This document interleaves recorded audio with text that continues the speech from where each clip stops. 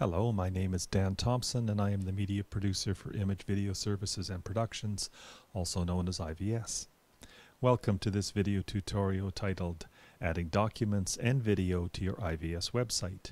This video is number 3.5 in our series titled Editing Your IVS Designed Website. Documents are important. Documents allow us to leave a brochure with somebody. It allows us to leave information with a client, to add a form to our website. It's something we want to be able to do. So how do we do it?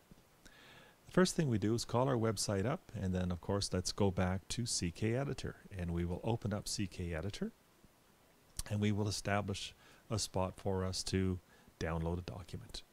So I'm going to make this stand out by typing in download my brochure, and then I'm going to save that. Now I need a brochure to download. So where's that going to happen? We're going to go to our login page. This will look very familiar to you by now.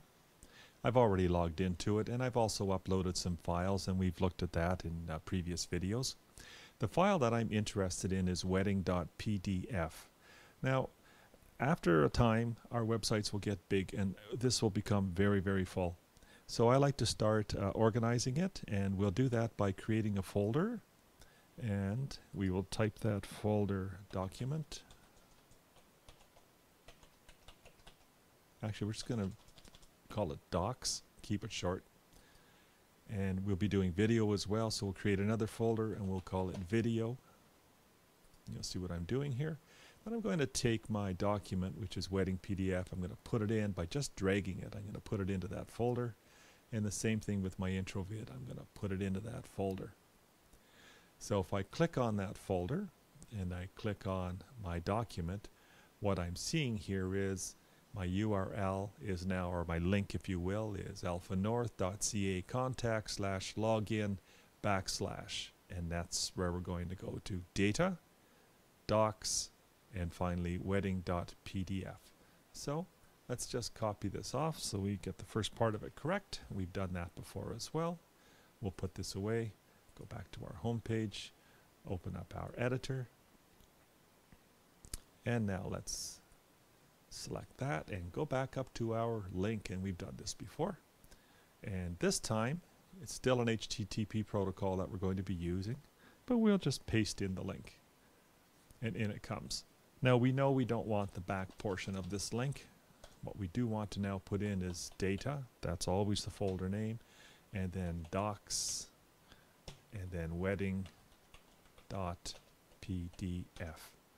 and we'll go OK. Save that off. Now let's see what happens. We'll just lock it up and download my brochure. There's my hyperlink, and we click it, and here we go. Do we want to open it with Adobe Acrobat? It is PDF. We could do that, or we could just save the file. I'll just open it with Adobe Acrobat. So down it comes, and there's Acrobat, and there's my file, all set to go. And of course that now resides on my computer. You can see it sitting right here on the computer. So that's how we link to files. Just a few caveats on files. Word files, or .doc or .docx, can be linked to and will be downloaded, but they are problematic in that those files can be changed. They're not highly secure. My recommendation is to, if you have Microsoft Word, just convert it into a PDF and then put all your files on your website as PDFs, and then you won't have to worry about how they look when they get to the client's machine. They'll look great, and you don't have to worry about them changing them because they're locked down and they can't be changed.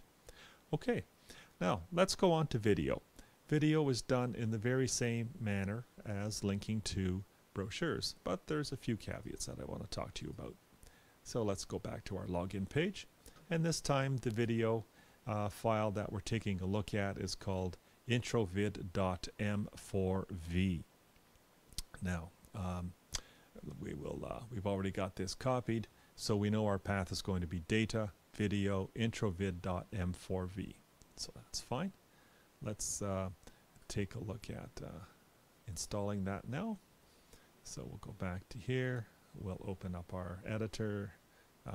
We'll open up our editor again.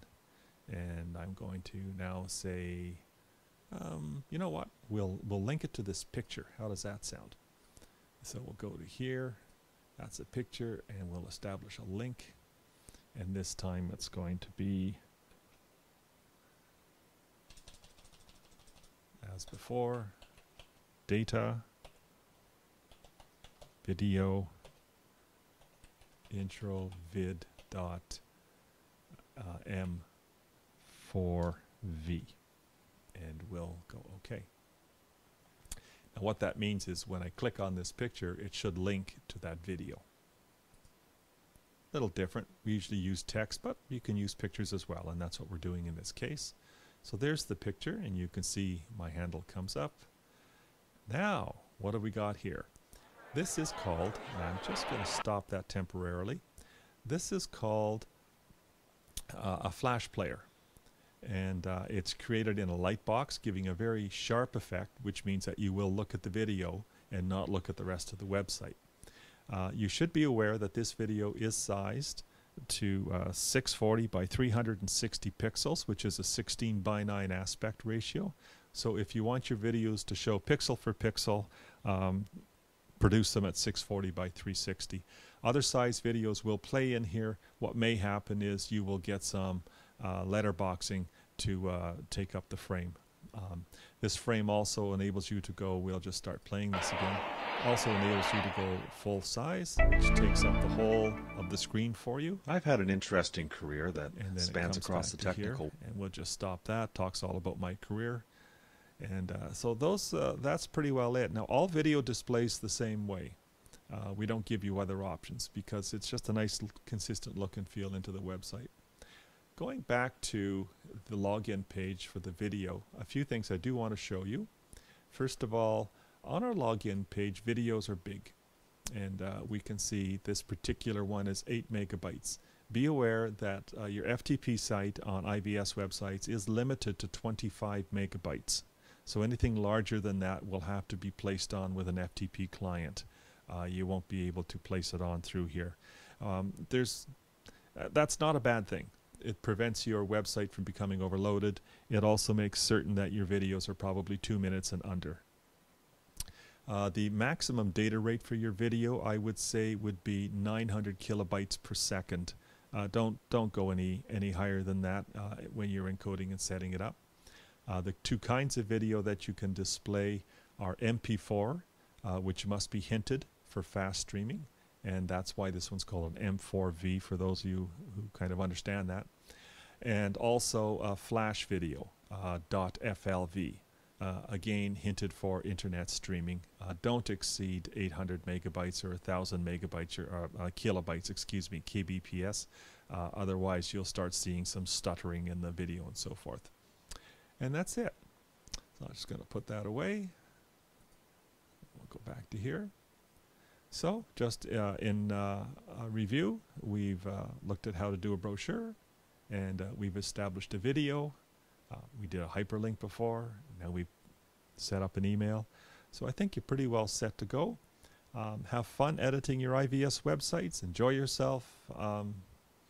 Good luck, and I look forward to seeing your creations. Bye for now.